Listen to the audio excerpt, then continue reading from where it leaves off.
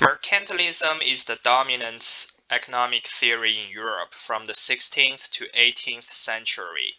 The major assumption that mercantilism makes is that happiness is the amount of wealth. So how happy a country is equal to how much wealth a country has accumulated, which seems to be making sense. From an individual point of view, you would say that if a person has a lot of wealth, then they may be happy. And the wealth of a country is measured by the holdings of gold and silver and precious metal the country has. So, in order for people in a country to be as happy as possible, they need to accumulate as much wealth as possible in the form of gold and silvers. Therefore, countries should try to gather as much gold and silver as possible.